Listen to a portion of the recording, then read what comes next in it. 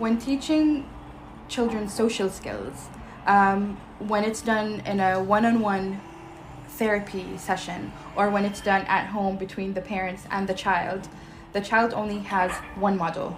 But when put in a classroom setting at a nursery, instead of like only having an adult show you what you're supposed to do, you have all of your peers indirectly modeling the way that you're supposed to greet someone or return a greeting, the way that you initiate communication with someone, taking turns during play, or taking turns even during conversation. You ask me something, so now I answer, and then you learn how to make the conversation go back and forth.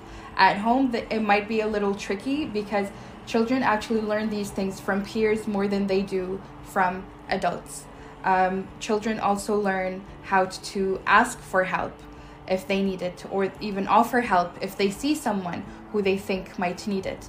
And of course, sharing with others. In a home setting, unfortunately, you have to share because he's your brother, or you have to share because she's your cousin. But in a nursery, you just see everyone like happily sharing materials with each other. And children see that, well, everyone is benefiting this way. And this helps actually develop a sense of belonging with the child, because you like this little community that's built in the classroom. And we see this a lot of the times during recess or during break times.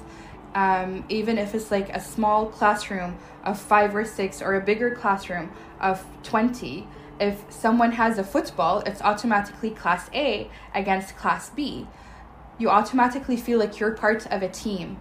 And this is one of the great things that we see from nurseries and schools.